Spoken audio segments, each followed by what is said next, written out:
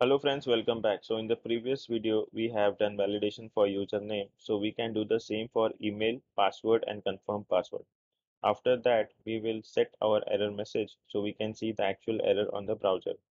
So first one is email. Okay, so in the input, we will write ref, which is equal to register. And here inside this, we will write required, which is equal to email is required. Then we need to write pattern,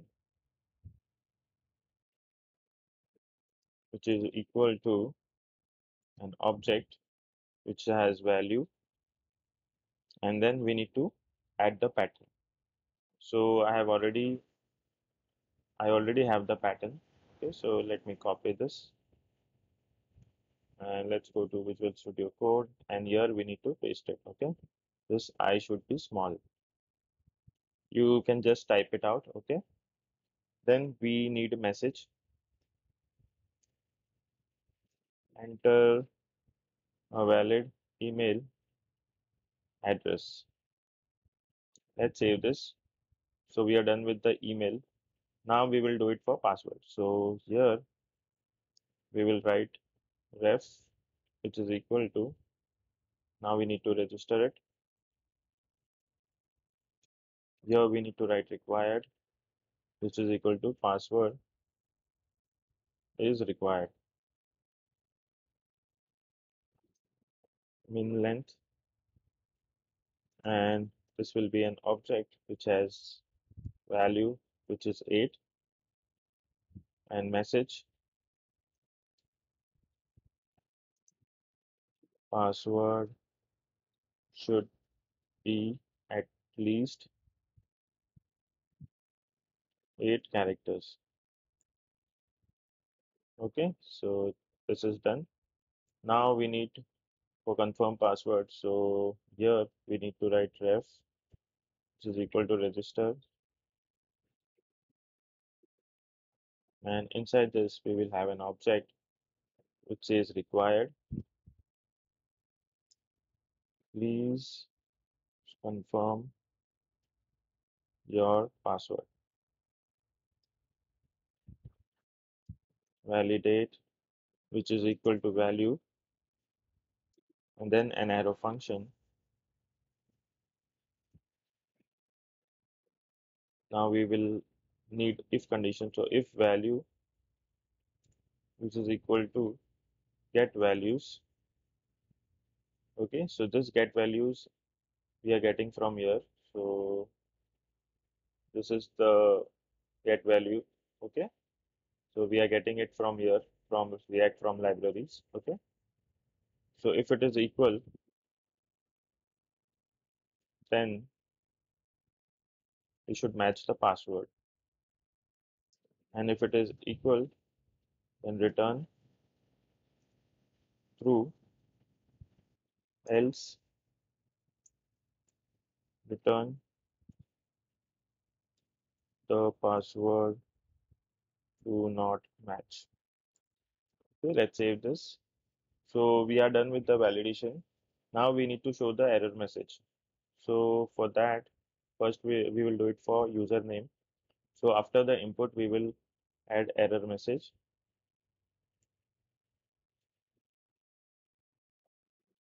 Okay, so this we are getting it from here, error message. Okay, so inside this, here inside this tag, we will pass error, which is equal to error name is equal to username.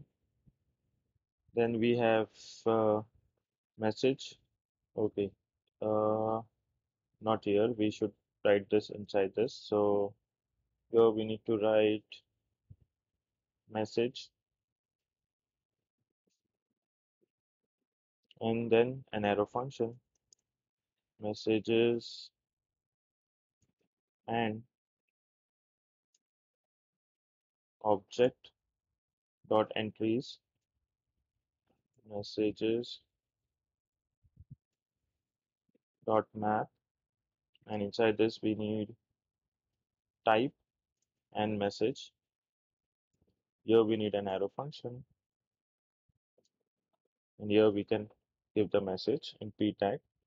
So here inside this we will add a class name which is equal to form text and text danger, and here we will write message, and here we need key which is equal to type. Okay, let's save this.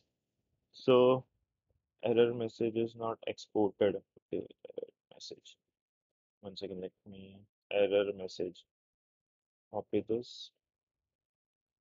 So we are getting some error attempted import error. Error message is not exported from React hook form. Okay, let's go to the browser. So I got something here.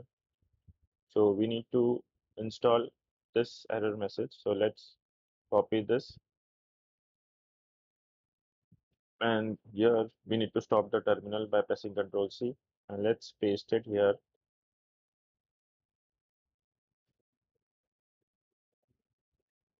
And let's go to the browser and let's copy this, and then let's go to the Visual Studio Code. Here I'll paste it, and here from here I'll remove it. Okay, let's save this, and then we can see we are getting error or not. So install let's this installation get completed, and then we can check.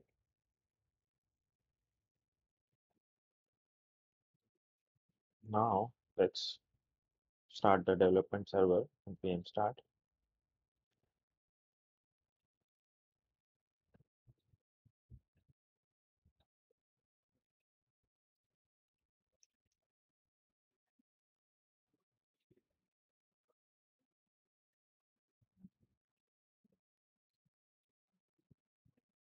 Still we are getting some error. Object is not defined.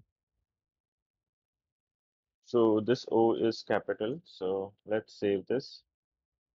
Now we need to go to browser. Okay, so we'll check for username. So here, if I don't write anything, username should be between 6 and 15 character. Okay, so text is not getting read. So text danger. Spelling is text danger is correct. This is not getting read. Okay, let me check.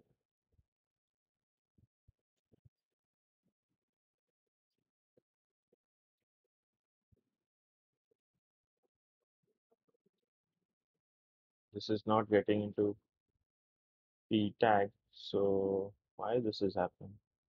So let's go to the browser and let's check. So this we are not getting in red. That we will check. Okay, that I'll check because this we are not getting in the p tag. Okay, if I open this here, you can see we are not getting the p tag which we have added here. So I don't know the reason why it is happening, but I'll check. Okay, so right now you just carry on with this. Okay, we will just carry on with this, and if I remove this, so username is required. Okay, now we need to copy this message and do it for the rest of uh, the inputs like email and all. So let's do it for email. So here I'll write email. Okay, let's save this, and then for password I'll write password. Then for confirm password,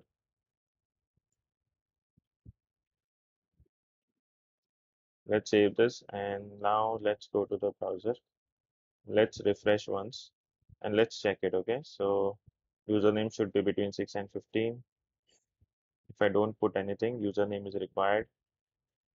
Now for email, enter valid email. Now it is gone. So now password should be at least 8 character.